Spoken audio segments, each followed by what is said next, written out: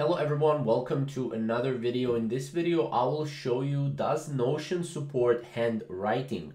Now, as you know, Notion, does support, a couple of other things other than handwriting. But if we take a look at this right here, does Notion work with Apple Pencil or does Notion support handwriting? You can actually see that Notion cannot store your handwriting the most way that third-party apps usually do, but you can do a few things such as sketching and stuff like that, as you can see right here.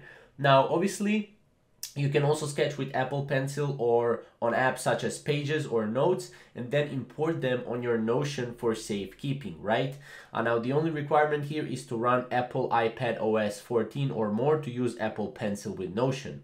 Now, as you can see, write with Apple Pencil in your Notion journals, notes, and more. Now, though you cannot use Apple Pencil to write in your custom handwriting font, you can still use it to write, right? So Notion will show it as you have typed it. Now that's cool. So if you're writing, you will basically kind of do what it's basically typing, right? Now, as you can see, can you draw using Apple Pencil or Notion? You can do a lot with Apple Pencil and Notion, but when it comes to sketching or drawing, there is no direct option.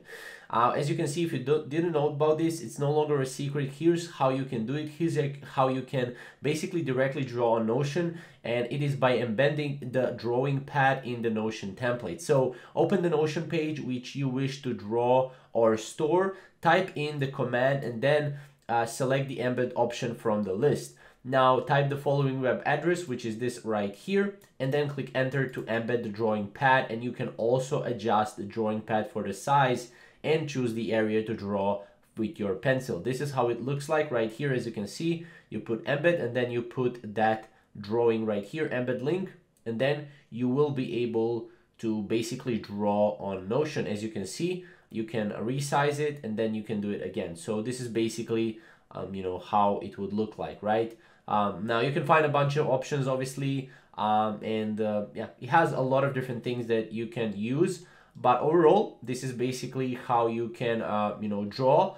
Even if you want to use Apple Pencil, you can do that. But yeah, does Notion support handwriting? It supports, but in a different kind of way. So yeah, this is basically the only way that you can write on Notion with your handwriting. So that's basically it. Thank you guys for watching, and we'll see you in the next video.